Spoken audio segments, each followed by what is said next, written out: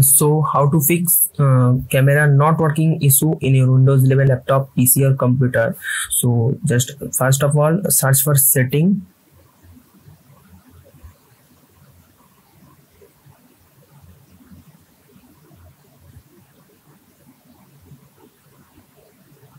So open setting,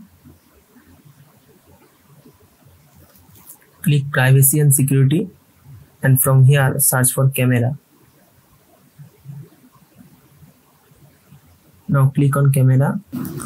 From here we have to turn on camera.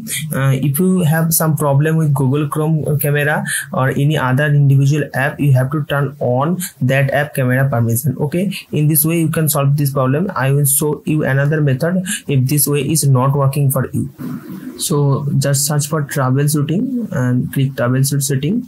From here click check troubleshooter, and from here just click camera, and from here as you can see run, just click on run. It will open. You have to turn on internet connection, otherwise it is not going to open.